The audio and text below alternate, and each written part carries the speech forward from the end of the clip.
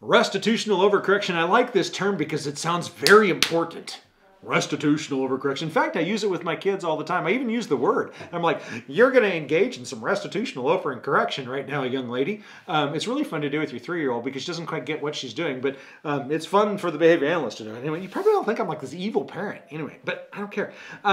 So Avery engaged in some really inappropriate behavior. I don't know what it is. Maybe she threw her toys all over the house. She threw them out of the cot, whatever it is, right? So she went nuts and she threw her toys all over the place.